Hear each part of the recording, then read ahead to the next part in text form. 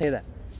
So today I would like to show you a custom calculator that we have built on Wix, where you can customize how your calculator functions, the values and everything on the backend on your CMS, right? And let me show you the functionality and then I can explain you the additional features that it has. So here you go, right?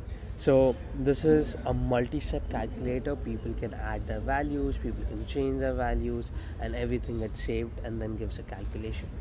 It's for a solar panel on the roof, and this is what everything that's required. So let's say you can add additional devices to this. Let's say I have a refrigerator.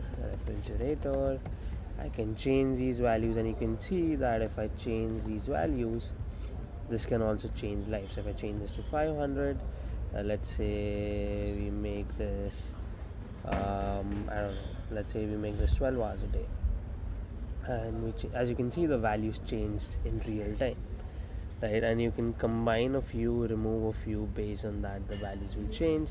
If you want to remove a device, you can remove a device and the value changes real time. How cool is that? Now you can, based on this calculation, you can go to the next step, as you can see, and this takes a value from the previous step, which again can be changed if needed, and that changes the values over here. So if I change this to 500, as you can see, these values change. And there is a multi-step over here. Also, there's a system, there is a US system and a metric system if you want. This can be for many different other things as well.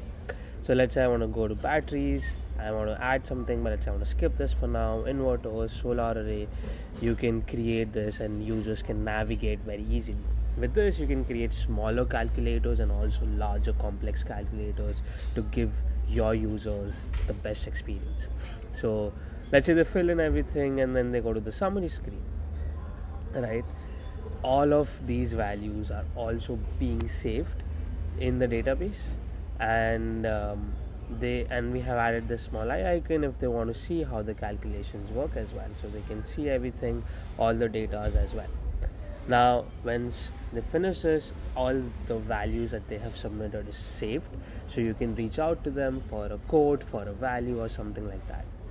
So this is a very complex calculator. We can create simple calculators, slider calculators, where they can slide things, they can add things, remove things, so on and so forth, right? You can see that there will be drop downs as well. Based on drop downs, the values also change, right? They can add more things. There are percentages, there are drop downs, there are values that they can input, and based on that, these numbers change live. How cool is that? Let me show you how the setup is done.